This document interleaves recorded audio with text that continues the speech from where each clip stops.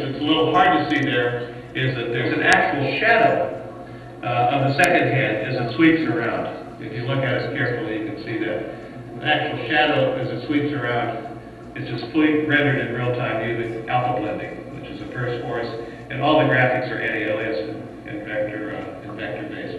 It is really a fantastic piece of technology, and you're going to see a lot more exploitation of that kind of capability. Now the next one is a new capability we call a slip, which is the ability to bring up a new little UI that's been running in a background task. In this case, it's a stock ticker.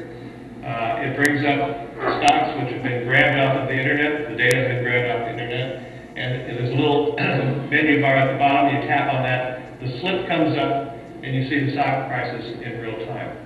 Just gives you a flavor of the kinds of things you'll be able to do more of with Cobalt.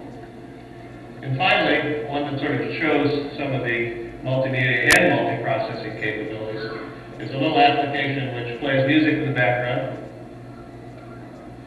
No music. There is audio, we promise. And also can in real time, transform a video. That was sort of the video.